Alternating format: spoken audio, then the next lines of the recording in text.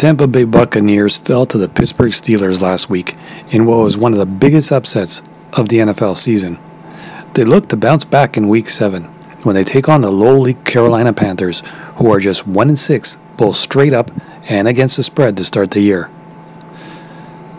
I know that the Panthers organization is in complete shambles right now, but I just can't bet on the Bucs until they show me they can be the dominant team that they were used to seeing since Tom Brady joined them. The Bucs rank a measly 21st in yards per play and only managed 4.5 yards per snap against a depleted Steelers team last week. Their defense is still strong, but that's also the strength of the Panthers, who rank in the top half of the NFL in most defensive stats. The Panthers still have Christian McCaffrey, for now, and he alone should be able to generate enough offense to get the Panthers some points in this game.